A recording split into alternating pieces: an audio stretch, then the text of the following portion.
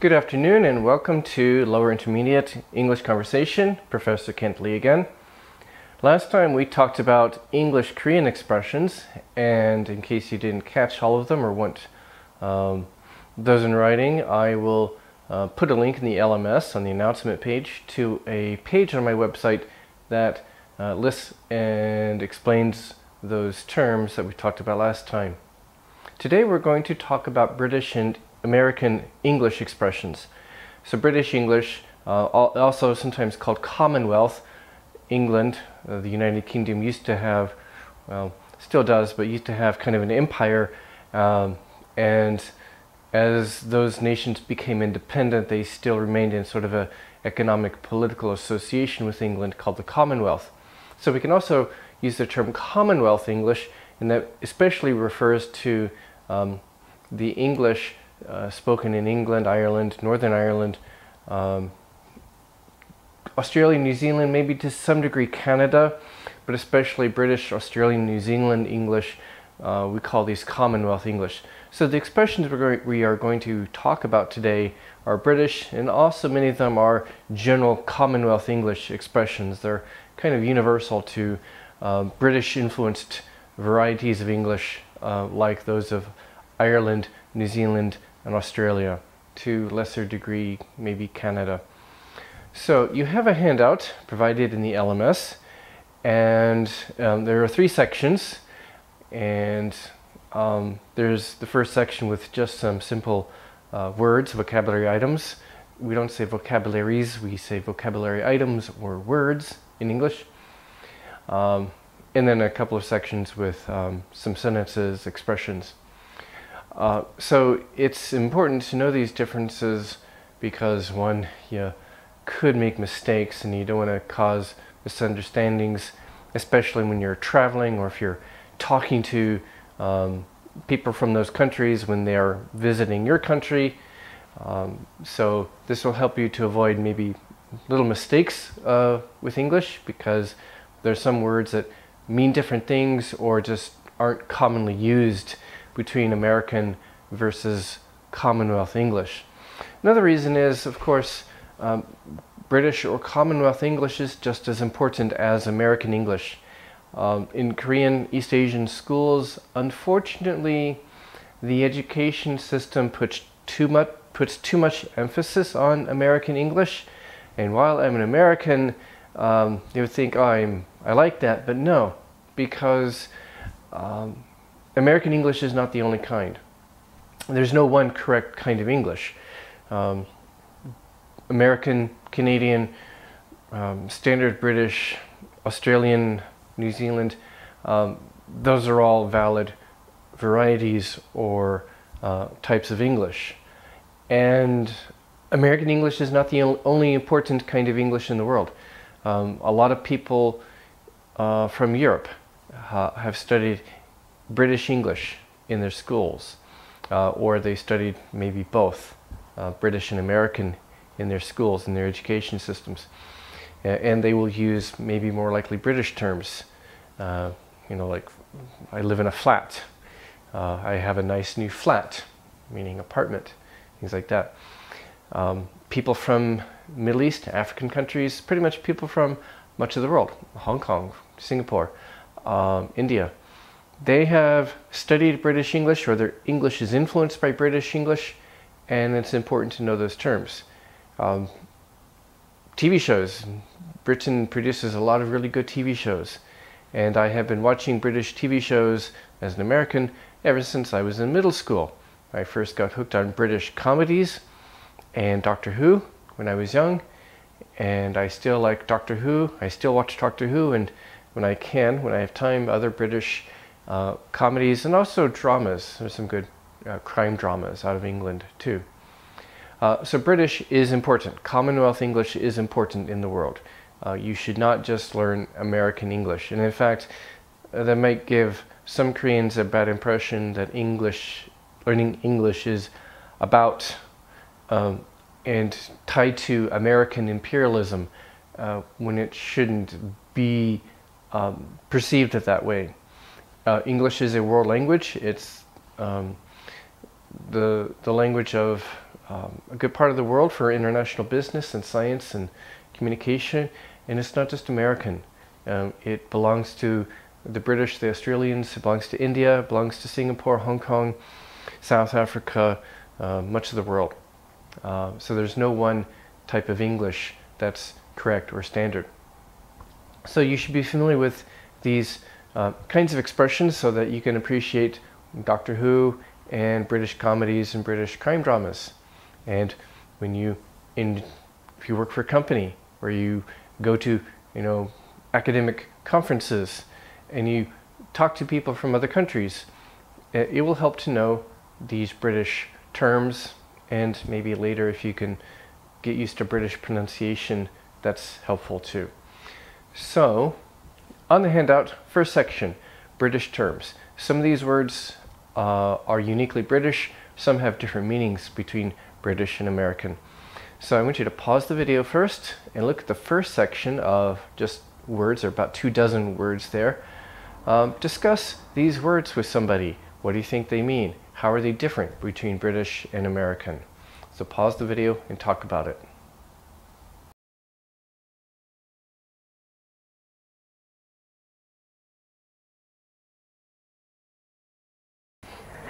And we're back, and I'm going to sit at my desk so I can look at my handout on my computer. So, anti-clockwise. Usually a clock goes clockwise, the reverse direction. In American English is counterclockwise, and in British it's anti-clockwise. Anti-clockwise. Number 2, barrister. If you have to go to court, you need to hire a lawyer, the kind of lawyer that you hire. For a court case, in British English, it's called a barrister. I need to see a barrister. I need to sue somebody. Biscuit and cookie. Okay, these are a little different. Cookie, typical kind of snack food, a sweet snack food. We call it in American English a cookie. But in British, that's typically called a biscuit. We're going to have biscuits for dessert. A biscuit. In American English, we do say biscuit, but it has a different meaning. It's sort of like maybe a bread roll, but it's thicker. It's not a soft bread, but it's usually something thicker, heavier, maybe a little thinner. And it's eaten not as a snack, it's not sweet, it's eaten with a meal. You can have breakfast biscuits, you can have dinner biscuits. You might cut it open and put butter in it like a bread roll, but it's a slightly different kind of material, a biscuit. Blimey! This is a kind of a British expression like gosh, or wow, or oh no, or darn, right?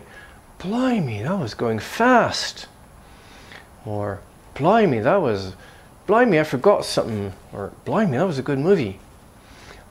It's kind of a cute expression. The origin, by the way, it's a contraction hundreds of years ago of may God blind me. Again, it used to be a religious culture. May God blind me. Got contracted to blimey, like gosh, wow. And now, a stronger expression in British is bloody or bleeding. And it's maybe more like damn or damn it. Of course, they say that too, but it used to be considered a lot more rude than it is today, but it's still kind of strong. It's strong, kind of like damn or damn it. That was a bloody stupid test. Or, oh, he's a bleeding idiot. Oh, he's a bleeding idiot. He's stupid, isn't he? Okay. Or, bloody, I forgot something. I gotta go back. Okay. Bloody is kind of an explanation. Bleeding is more like an adjective. Like, he's bleeding. He's a bleeding idiot. Bloody is more like can be an adverb. He's bloody stupid. British people used to treat this as kind of a curse word, like a word you shouldn't say, and it was partly because they kind of misunderstood the origin. Because there's another kind of curse word that sounds similar, but it has a different origin. If you read Shakespeare, of course, wrote for the common person, the masses, and he threw in sometimes some curses, which you don't recognize today as curses. And so sometimes you see in Shakespeare, splud, or means by the blood. It's a contracted form of by the blood or something blood, referring to the blood of Christ. So it's swearing on the blood of Christ. So it was kind of a religious kind of curse or oath. And of course, the average people in Shakespeare's audience, they liked that, but religious people were offended by that kind of term. So maybe older conservative British people kind of thought bloody and bleeding were related to that religious curse, that expression. Religious curse, because it's kind of like offensive, kind of like saying "God damn" or something like that, and religious people don't like that. But actually, bloody and bleeding are not related to the religious curse or the religious oath. But a lot of British people, older British people, thought it was, and so they would kind of really react against it. And so it was not a word you would say in public, you know, a few decades ago. But I think things have changed, and they realize it's not related to that religious curse, and it's become more common. And I say it sometimes because of all the British shows I watch. Bloody! It's like, oh, I'm really saying damn it. Okay. Next one, bonnet. A bonnet of a car. So Americans say hood. The front part of the car you lift open to look at the engine or check the oil. That's the car hood, or the British say bonnet, car bonnet. And car park. We say in American English a parking lot, an open space where you park cars, parking lot. And they say car park, car park. They often kind of drop R's in British. Cheeky, there's a nice, very informal word. Don't be cheeky with me, young lady. When, for example, a teenage child is acting disrespectful, rude, or being sarcastic, but in a rude or disrespectful way, that's cheeky. Maybe Americans would say insolent or sassy. Don't act sassy with me, young lady. Or don't act cheeky with me, young lady. I told you to be home by 10 o'clock. Okay, cheeky. Chips and crisps. So Americans eat French fries with their burgers. British eat fish and chips, and they're kind of the same thing. Maybe they're cut a little bit more like kind of wedge shapes in Britain, but it's kind of like French fries. They call it chips, fish and chips. They're like potato fries. And then for potato chips, what we eat for a snack while watching, you know, the sports game, they eat crisps. British eat, they call them crisps, potato crisps, while you're watching your football game. And again, football is the European term for what we call soccer, not American football. Clever. I have noticed an interesting kind of difference in nuance between these two words from watching British TV shows for years. In British, it's kind of a general term. You would describe someone in general as clever, meaning smart, sharp, intelligent. Oh, he's a clever young boy, isn't he? He's really good at math. He loves that math. He's really clever. He can solve anything in math. Ask him anything and he'll solve it for you. So you would describe a person in general as clever in British. But in American English, it's a little different. It refers to maybe showing skill or intelligence in a particular task. Oh, that was clever. American. Oh, that was clever. You fixed that. You fixed that for your mommy. I would say to my son, oh, that was clever. You fixed that for your mommy. You fixed that by yourself. Wow, that was clever. So I'm referring to something that he did, a particular instance, something he did that shows intelligence or skill. Oh, that was clever. But in British, it's a general description of a person, meaning smart. Dim, the opposite, kind of dumb. Well, he's kind of dim, isn't he? Yes. How did he become Prime Minister? He's so dim. Okay. Hamper. It's a basket, but in American English, it's a basket for your dirty laundry, your dirty clothes, a clothes hamper. And in British, it's a food basket. Like if you're going on a picnic. Oh, put some bread in the hamper and bring it for a picnic. It's a food basket. And an American would think, what? Bring a hamper for the picnic? What? A little different in how you use it. Holiday.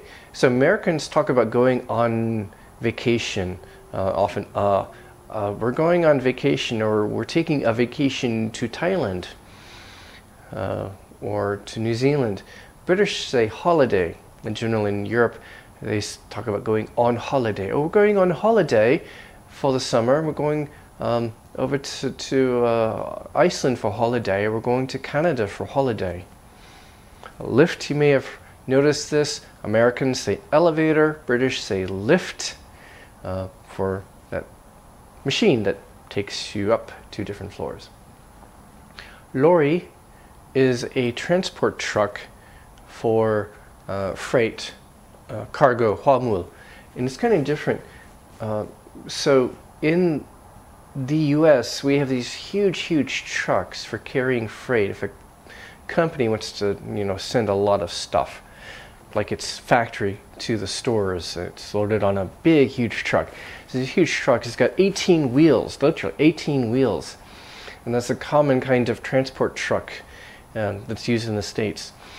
And you might think that's like a size of a shipping container, and sometimes it is. It can be just a regular truck where that storage part is permanent, or it could be an actual shipping container. They might take it off a ship at the port in Los Angeles and put it on one of those trucks, and the truck just drives off with it. So those huge trucks are standard in North America. But in Britain, they don't have, in general in Europe, they don't use huge trucks like that. They have what's called a lorry, which is, well, it's smaller than an American 18-wheeler truck, definitely. Maybe it's got 6 wheels, I guess, I don't know. So think of a Korean bongo truck, but it's kind of longer.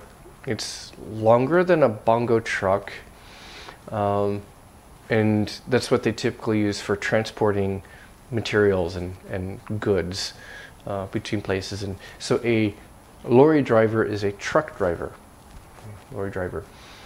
Mate, here's one that could cause confusion. So in American English, it's primarily like your marriage partner, your mate, or two animals, they're mates. The male and female bird, they've been mates for a long time. Mates as for purposes of permanent marriage, having children and such. But in Commonwealth English, it's different. It's your friend, your buddy. I'm going out with my mates for dinner. We can include female friends too. She's just a mate. Sounds different in American English. Like, oh, you want to marry her? You're going to mate with her? No, she's just a mate, a friend, a buddy. So your friends that you hang out with, you're your mates, your good friends. Going out with my mates to the football game, soccer game. Different. Nappy or napkin? So I don't have a napkin here. It's like your dinner napkin, piece of paper used for wiping your mouth in American English.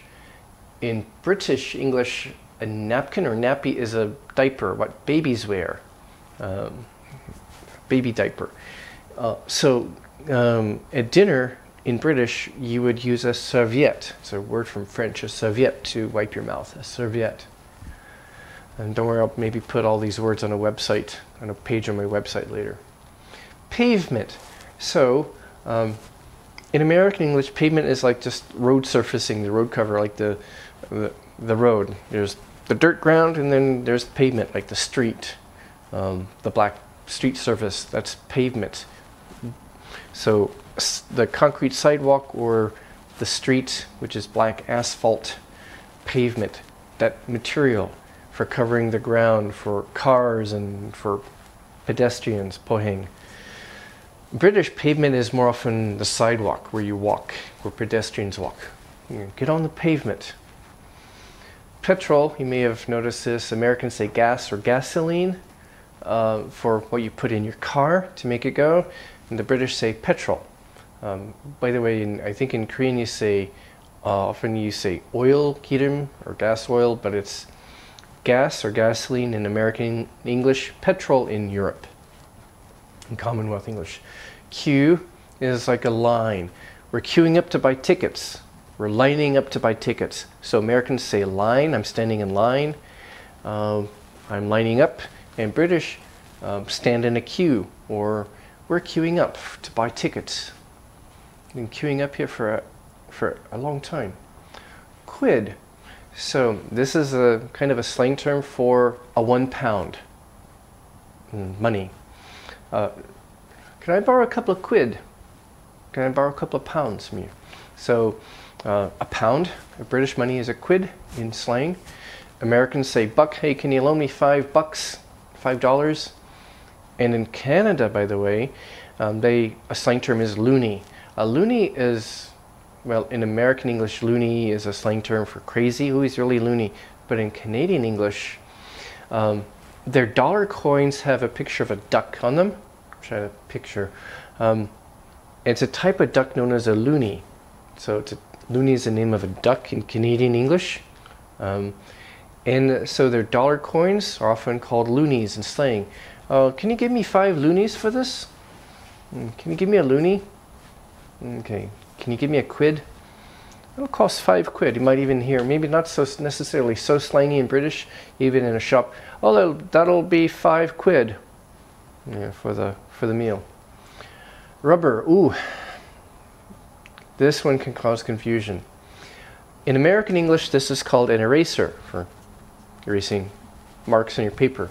British call it a rubber. Can you pass me a rubber? Be careful in America, don't refer to this as a rubber. People will laugh at you.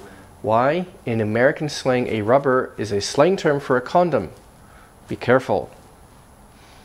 I know this is kind of like some naughty language here, but you need to know this so you don't make mistakes. Call this an eraser in the US, call it a rubber in the UK or in Commonwealth English. Don't confuse the two.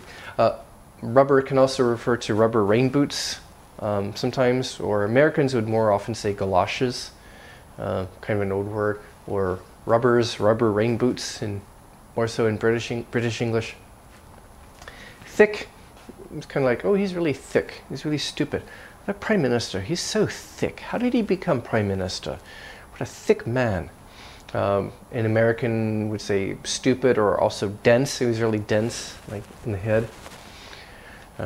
Tube.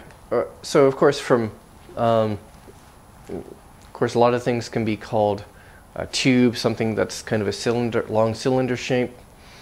What you use for swimming, we often call an inner tube, because it looks like the inner tube of a big tire. A tube, we would call it an inner tube for swimming. In British, they often use tube for subway. I'm taking the tube. I've got to go to central London. I'm going to take the tube. Okay, the subway. One I don't have in here, you probably, hopefully know this. Flat is British for apartment. Oh, I've got a nice new flat. Want to come visit? Apartment is a flat. And a flatmate is your apartment roommate. Okay, I've got 2 flatmates. They really love to stay up late and watch movies. I can't really sleep in this flat. Maybe I should move out to another flat. Okay, an apartment. I should put that in there too. All right. Next, there's the next section of British expressions. So some of these are British, some are American. Try to guess which ones are which. Which are British, which are American. And often these have similar meanings. So pause the video and talk about this.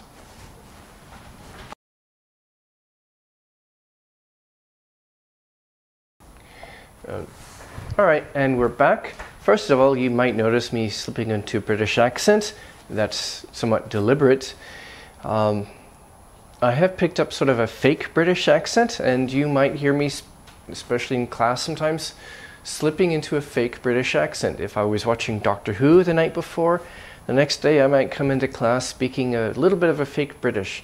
You can tell it's fake because, one, I'm not consistent. I don't speak a consistent British accent. It will vary. because my ears are not really attuned to the different kinds of British accents that there are. It could be posh, or a very elegant or posh British accent, or BBC English, or kind of more Londonish that a common worker in London might like speak, but I can't do them all very well. And then there's Scottish. I might be speaking in a fake Scottish sometimes. I might kind of go back and forth between one accent and the other because I'm not consistent, because I never lived there. I've just picked up British accents from TV, and I might be thinking of a particular Doctor Who actor when I'm speaking one way, and then think of another British actor and speak a little bit different. I'm not consistent. I would not be able to go there and pretend I'm British, and people would kind of guess, oh, that's a fake accent. You're an American, aren't you? Okay, so British expressions. Autumn and fall. Americans often say fall, British say autumn. That makes sense. Fall has other meanings too, so it makes sense. The autumn here is quite lovely. Knackered. Oh, I'm knackered. I've been working so hard. I'm just knackered. It means like really exhausted, really tired. You're just knackered. You're really tired, exhausted. You're really happy. Oh, I'm thrilled. In American English, oh, I'm just so thrilled. I'm British. Oh, I'm kind of a cute expression in British. Oh, I'm chuffed to bits. I'm just so happy. I'm chuffed to bits. I got £1,000. Got a £1,000 bonus from my company. I'm chuffed to bits. I'm gonna go celebrate. Okay. Okay. 4. Okay, mention this. Finding a new flat or apartment. Okay. Flat, British. Commonwealth English. Apartment is American English. All right, number 5, entree. So this is from French. It's pronounced entree, or entrée in French. This is a little confusing. So in British, in Commonwealth English, it is a small dish served before the main meal, what Americans would call an appetizer. And in American English, entree is like a main meal, a main course. All of the main entrees coming now. You have an appetizer and then an entree. Or in British, the entree comes first before the main course, the main meal, the main course. Okay. Go to the barber, especially guys. When I cut your bangs, so women too. The part of your hair that hangs down over your forehead, these are your bangs. I hate bangs. I always comb it back. Kind of annoying or uncomfortable. So Americans call these bangs. I don't know why. These are your bangs. In British, they call it fringe. Please cut my fringe short. I hate the fringe. It's so annoying. Okay. 7. Americans say laundromat. The British say laundrette. Like a coin laundry place. 8. Can I pet your dog? In American English or British, can I stroke your dog? Yes. Can I stroke your dog to pet it? Number 9. I need to hang my poster. Would you happen to have a spare drawing pin? Not a pen, but a pin. So the British call these, I guess, a drawing pin. Americans call them a thumbtack. A thumbtack for hanging posters. Thumbtack. I never use these. Why do I have these? And something similar is a push pin or bulletin board pin. The British say drawing pin. 10. A vacuum cleaner. Americans just say vacuum cleaner.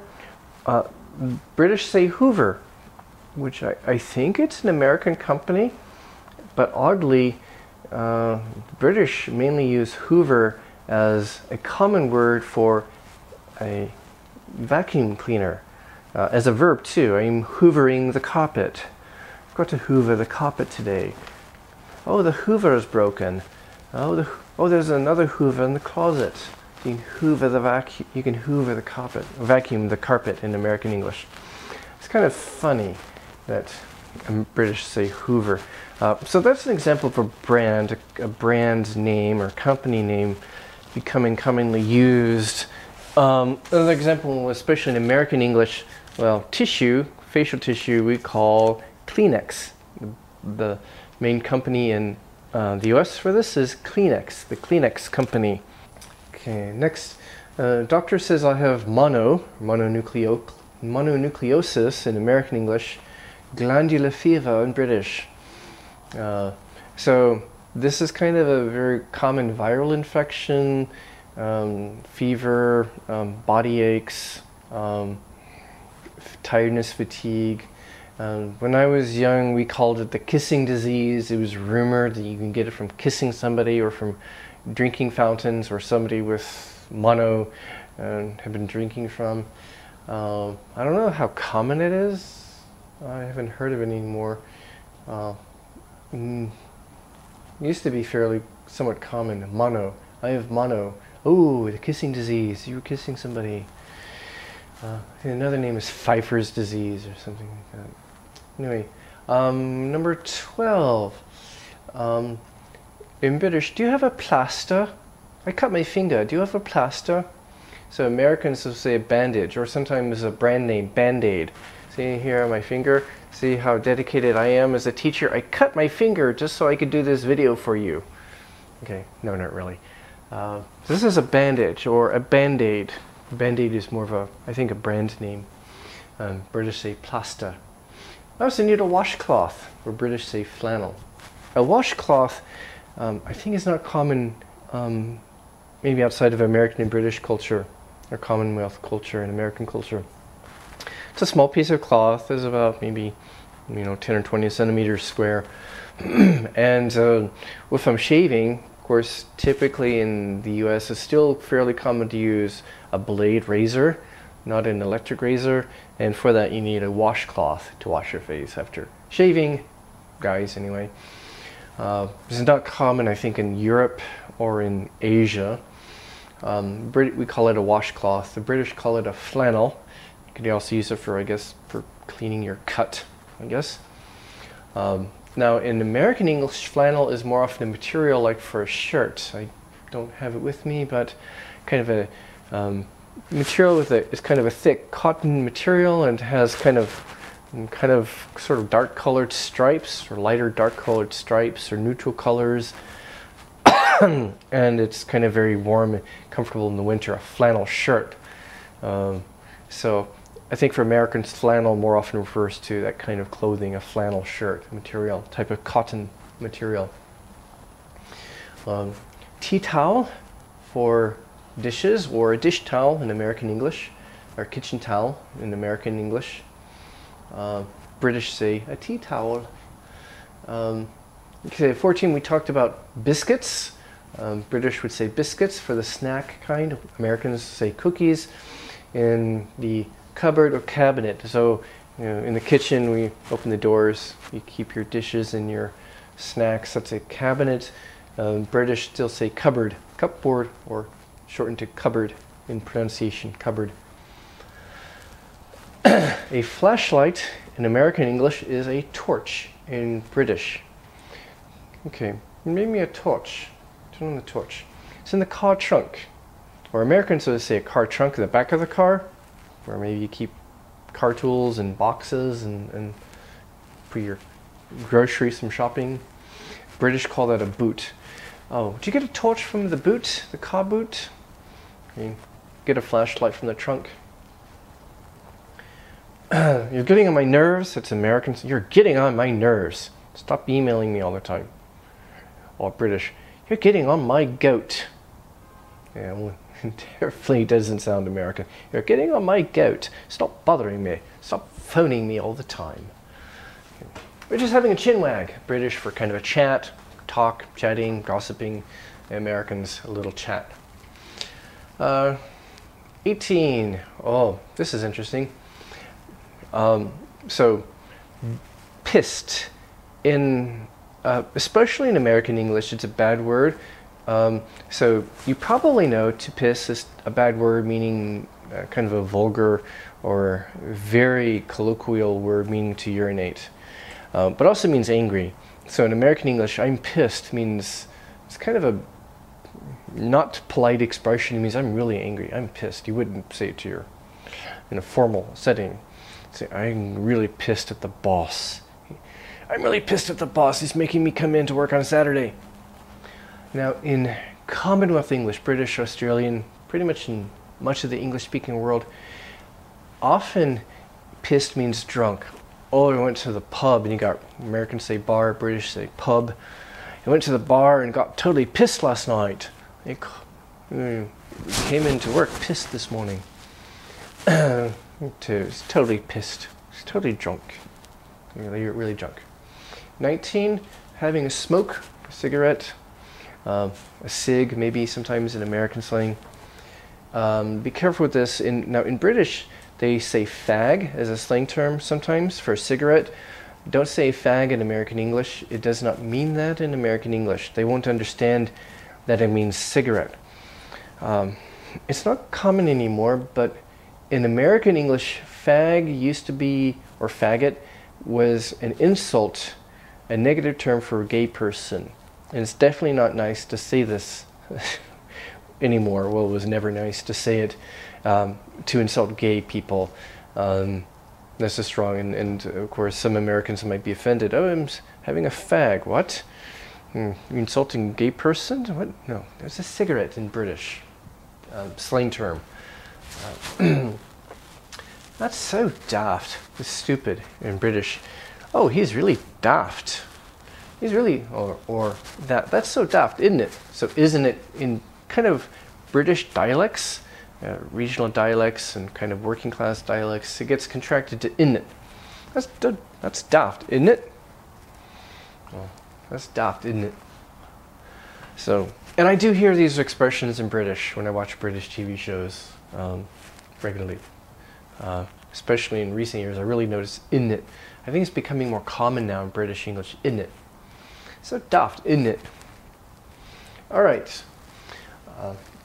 Next section, there's some more British expressions, and again, these may or may not have be recognized by Americans. Might be different. So pause the video and discuss these for a minute. What do you think these British expressions mean? What are American equivalents? So pause the video and talk about this for a while.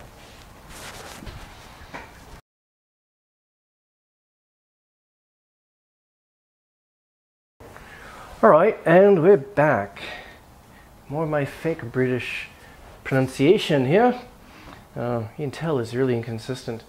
All right, fancy a cuppa. So fancy in British means desire or wish. It can be a noun or verb. Would you fancy a cup of coffee? So fancy, would you like? Oh, I would really fancy that. Or whatever suits your fancy, whatever you desire, your wish. Oh, okay. I would. So commonly they would say, I would like, or somebody would like. Oh, I would really fancy a nice chocolate ice cream right now, or I could really fancy some spicy chicken right now. So a cuppa is short for a cup of coffee. A cuppa, a cup of coffee. Now some Americans might know this expression, cuppa. Fancy, the British verb, definitely very British. All right. So in American English, it's I'm okay, I'm all right. Now if you ask it as a question in American English, it's more like, are you okay? Are you all right? And like, oh, she fell down. Are you all right? You okay? Are you hurt? But in British, in colloquial or very informal British, it is kind of like, how are you? Say, all right? Like, hi, how are you? All right? That's kind of interesting. Cheers is kind of a cute, semi-formal expression meaning goodbye. You might notice I sign my emails with cheers. I'm being fake British. But I just think it's a very convenient way of signing email. Cheers. It's kind of a British way of saying goodbye. Kind of informal. It's an informal or semi-formal goodbye. So I might say to my, at a previous job, I had an office mate from Australia.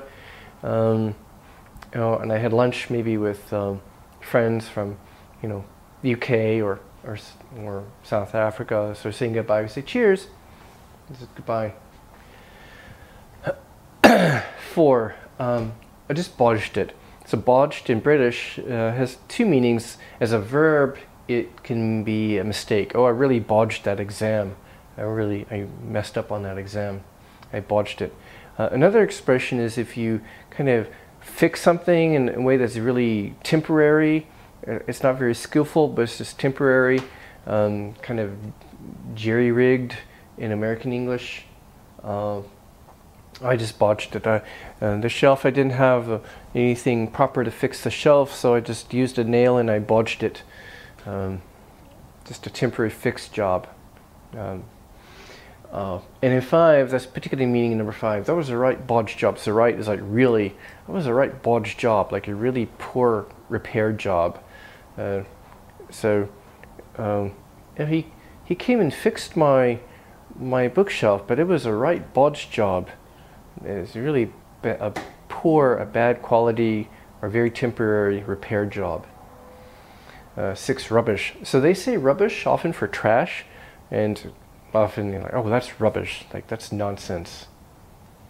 You know, that's BS. That's rubbish. Or another word for like nonsense or BS, oh, that's codswallop. I don't believe that. It's codswallop. Cod is a kind of fish. I'm not sure what swallop is. Codswallop. Oh, that's total nonsense. That's codswallop. You can't tell me that you missed the exam because of traffic. It's bloody 3 in the afternoon. There's no traffic. That's codswallop. Okay. 8. Don't get your knickers in a twist. So knickers is a slang term in British for underwear. Especially I think women's underwear. So don't get your knickers in a twist. Like, oh, don't get upset, or don't be so bothered. Don't get so angry, or don't be so anxious or worried or upset. So don't get your knickers in a twist. Just calm down. It'll be all right. Don't get your knickers in a twist. 9. I was gobsmacked. Like you were surprised, shocked, taken aback. I was gobsmacked. Gob is kind of an older British expression for mouth. If you want to be really rude in British, to say shut your mouth, don't say this unless you want to insult or offend somebody, or if you really know the person very well. Shut your bleeding gob. It means shut your mouth, shut your darn mouth. That's kind of rude, so probably don't say it. But gobsmacked, so smack is hit. I was gobsmacked, I mean like you were really surprised, really shocked. I was gobsmacked. I couldn't believe she said that to the professor. Okay. 10, don't get shirty with me. That's kind of like cheeky. Don't get shirty with me. Kind of like,